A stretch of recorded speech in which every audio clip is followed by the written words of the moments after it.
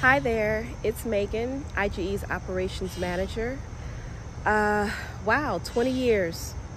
Wow, I think back to when I first learned of IGE, and I was literally web surfing online and came across them and came across the job for the operations manager.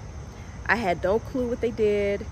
I didn't even know what religious freedom was, but long story short, here I am.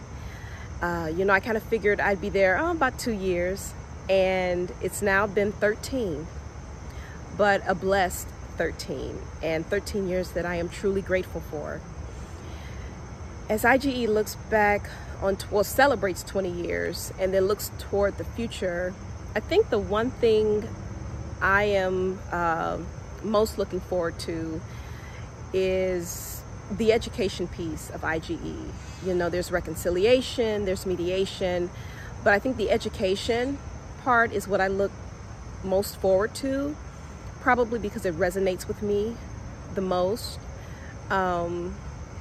Religious freedom is something I didn't know much about. I didn't even really understand what it was, probably because it's a freedom that I have. And it's a freedom I'm afforded in this country, but when it's a freedom that you have, it's not a freedom that you think about. So I am so grateful for these past years, these past 13 years that I've had with a great staff, a great team, people that I truly love working with.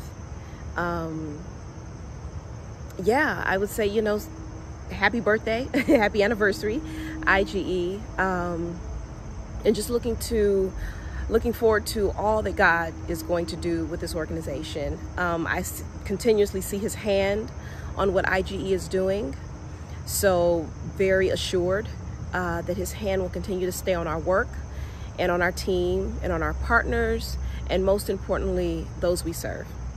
Take care.